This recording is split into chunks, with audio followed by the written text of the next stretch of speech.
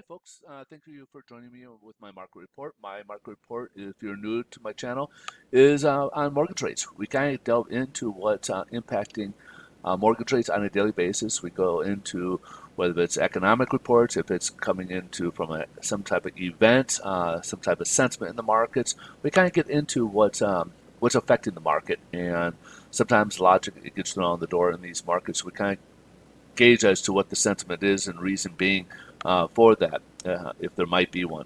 And sometimes we'll try to get into the week ahead to get you some information as to for planning. So if you guys are into refinancing or purchasing, want to know where rates are going and want to know what's going to impact rates in the week ahead, well, you come to the right place. So a little bit about myself is I am a loan officer. I do work with a national lender. We're here to help you in any capacity, whether if you're looking for information about these videos on mortgage rates, if you're looking about questions on the different programs or process. We can even help you guys out with mortgage, with the refinances or even purchases. So if you're looking to get it refinanced and don't really know what program to go with, or if you got looking for great rates, you're looking for take some money out of the property, or just want to get that term lower from 30 to 15 or better, rate. We're here purchasing. We can get your pre-approvals all set up, make it nice and easy. We do have a lot of things over the mobile app you can take care of, and we certainly can get that done nice, quick, and easy for you guys in that regards as well. So without further ado, why don't we jump right into this? We'll start off with the economic data given today.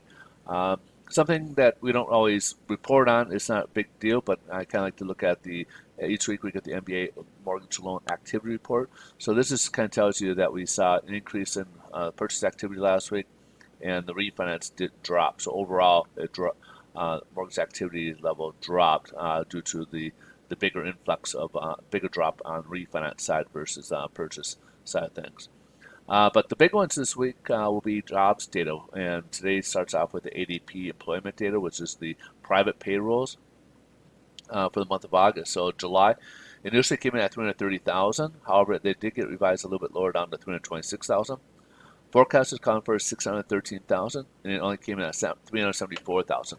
Now, normally this would be a decent number, but because we're coming off, of course, the pandemic, and we're expecting bigger surges in our numbers, this came up well shy, and of course, for the most part, it's disappointing the markets. We'll touch on this, its impact here in a minute here. But we also got the ISM manufacturing PMI for the month of August. So it's previous month back in July, it was at 59.5, and the forecast was gone for dip at 58.6. But however, it went the opposite direction and it improved a little bit by 59.9. Now, on this index, anything above 50 is considered expansion or optimism. So we're seeing we had a slight growth in August versus July, according to ISM. However, there is another index out there. It's called the IHS Market Manufacturing PMI, and that one actually showed a decline. So sometimes we get conflicting reports, but we're doing the ISM primarily because it's considered the gold standard for this type of report here. Last but not least, we got construction spending, excuse me on that. So the June data initially came in at 0.1, however got revised lower down to basically 0, so unchanged. Forecast for calling for a 0.2% increase, and it jumped up 0.3%. Let's take a look now over at the headline news. Stocks are up. Now, why is stocks up on not good news on ADP? Well, it's because on this scenario, bad news is good news.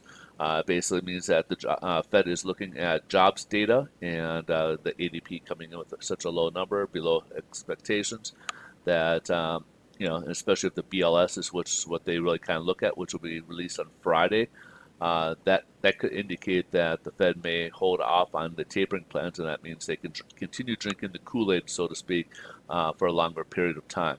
So that's why you're seeing stocks are up at the moment. Let's take a look at the mortgage-backed securities. We started the morning down much further, touching off the 50-day moving average. Since then we have risen, we're even up higher above the 25-day moving average, but have scaled back. Now we're just at -2. So for the most part, our pricing should be where we left off yesterday. We did have a price for the worst yesterday, so pricing did come in a little worse yesterday. So towards where the closes, our pricing should be pretty comparable to yesterday's closed pricing today. And for trend-near treasury, it has dipped a little bit. As you can see, we started off a little higher towards the 50-day moving average. Did come down testing the technical level and the 25-day moving average, but has subsided kind of like what the mortgage-backed securities did, and is selling in just under 1.31. All right, folks.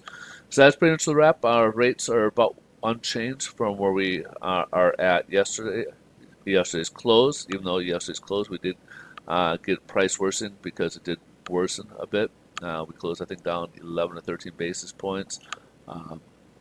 So just kind of give you an FYI on there. Again, we're here to answer any questions or help you in any capacity. So if you need an assistance, please reach out. We're here. And if you guys like these videos, please smash that like button. It certainly helps us out. It helps the videos out. We appreciate you guys. And thanks for watching. We'll see you in tomorrow's video. Bye-bye.